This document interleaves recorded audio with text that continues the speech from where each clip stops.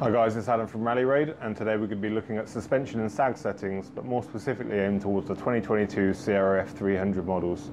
With the upcoming release of our suspension, I've had a lot of calls and emails from customers asking what is sag, how can they measure their sag, and how can they adjust it. In this video, I'm going to show you how to measure your sag, what can be done to adjust your sag if it's not correct, and why running the correct sag settings is important for your bike.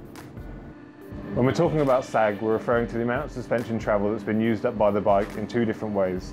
Static sag is when the bike is compressing the suspension under its own weight alone, and rider sag is when you have a rider sitting or standing on a neutral position on the bike. To be able to correctly measure the sag, we need to take three measurements, so I'm going to take you through a step-by-step on how to get these three measurements and then how to combine them to understand your current sag settings. To correctly measure the sag on this CRF 300L, we need to take three measurements. All three measurements need to be taken from the same point. You need to find a repeatable point on the top of the rear plastics here that's directly above the rear axle. One way you can do this is by putting a bit of tape over the rear of your bike and just putting a little mark on there in pen. It doesn't matter if you measure from a slightly different place because you have racks or anything like that on it, as long as you repeat these measurements on your bike in the exact same place. So we're going to be going from this top point here down to the center of the rear axle to measure.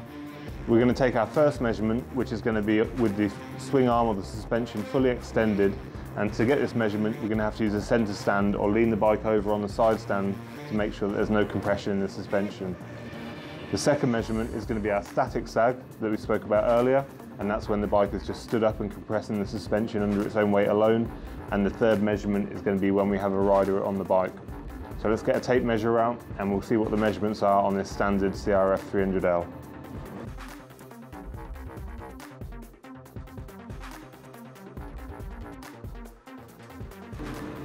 Okay, so we've got the bike up on a centre stand now. If you don't have a centre stand, you can lean the bike over on the side stand, and this will make sure that the swing arm is at its lowest point as well. You'll need someone to help you do this. There's no set rule on which side of the bike to measure on, but if you're measuring it using the side stand method, you're probably going to go from the right hand side.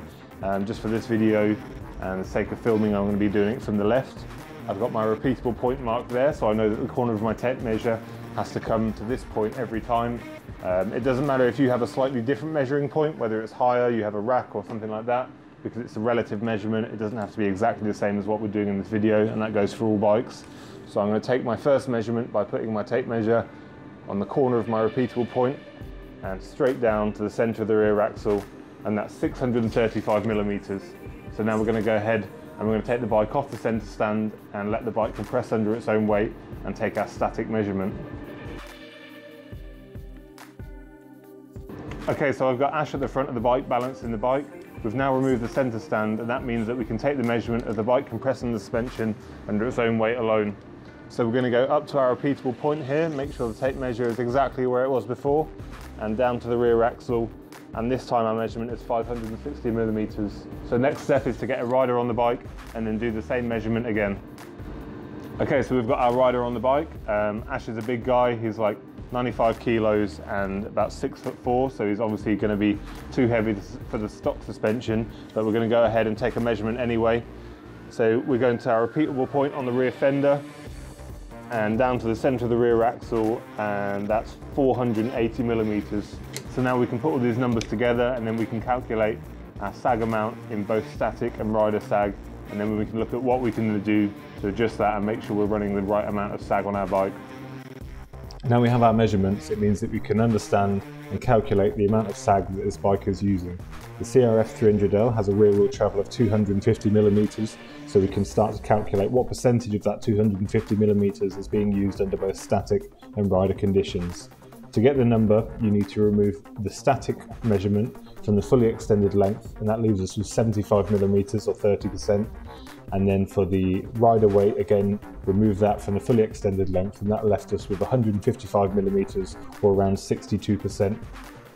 For off-road and adventure riding, the general consensus of sag measurements are 10% static sag and 30% rider or race sag.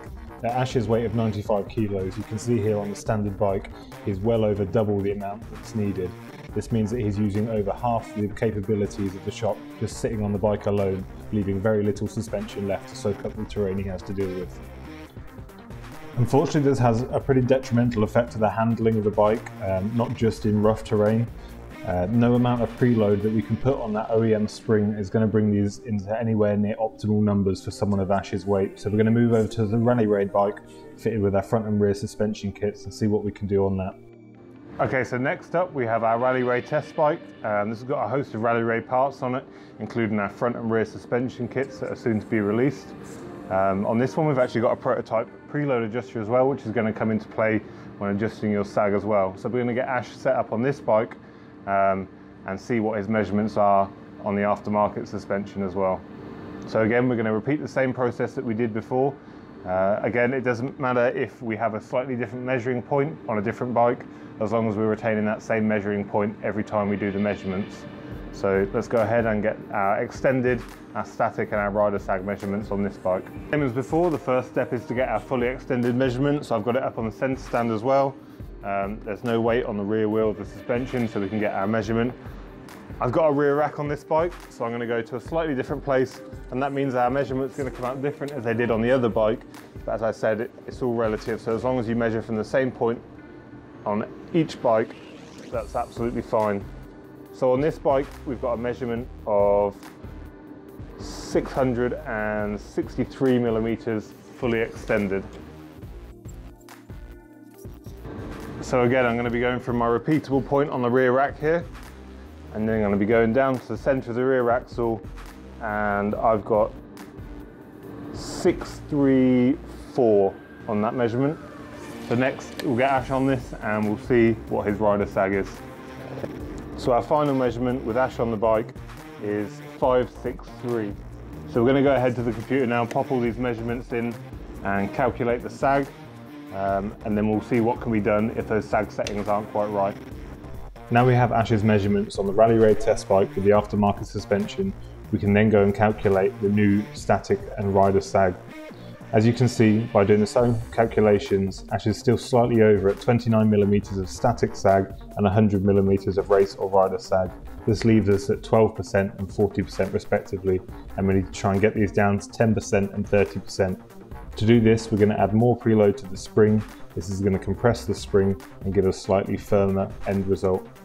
Adjusting the preload on most shocks means that you have to turn the preload ring with a tool. Obviously on the smaller bikes it's quite hard to get a tool in there. This prototype hydraulic preload adjuster means that just simply turning this knob here, you can increase and reduce the preload on the shock through means of a high pressure hydraulic ram that compresses the spring further. So what we're going to do is give this a few turns, and we're going to retake Ash's rider sag measurement, and hopefully that should be bang on then. So we're going to go ahead and take our last measurement now with rider sag after adjusting the preload, and we've got bang on 585 millimeters, which is the perfect amount for Ash's size and weight, giving us the optimum 30% sag in the suspension, which is 75 millimeters in this case on this bike. So that's as easy as it is to set the sag and check the sag yourself in your own workshop or garage. You just need someone to help you and a tape measure. Like I said earlier, there's a few cool tools out there that let you do it by yourself, but you might as well do it with the tools you have to hand. So one of the issues that riders are facing when they get their sag settings sorted out, especially on these bikes, is the bike essentially lifts up. Because you're losing so much sag on the OEM shock and the OEM spring, the riders often feel quite confident and flat-footed on the bikes, but when you run the correct sag settings, it essentially makes the bike taller than it ever was. Although you're using the same stroke shock, that loss of huge amounts of sag means that the bike is sitting, when it's upright, far taller than it was before, and then people struggle to touch the floor or feel confident off-road. And that's one of the reasons why in our upcoming suspension release we've got the level 1 and the level 2. This bike's a level 2, and that means that it's a full stroke 250mm shock, the same as the OEM, but you've got the correct spring and sag setting, so it essentially makes the bike taller than it initially was, despite using the same stroke shock. And the level 1 is something aimed at people that like the height of the bike with the saggy OEM shock. So that's 40mm lower than the level 2 shock, and it leaves the bike feeling more or less the same in terms of height that it did in the OEM shock, but obviously you can retain those optimum sag settings by having a choice of spring rate and being able to adjust it as well. At Rally Raid, John's getting ready to take this bike to Portugal. He's going to be doing some Tech Portugal on this bike, and I'm getting the BMW G310 GS ready. I'm off to Spain in 2 weeks with the Shoot and Ride guys on the G310 GS.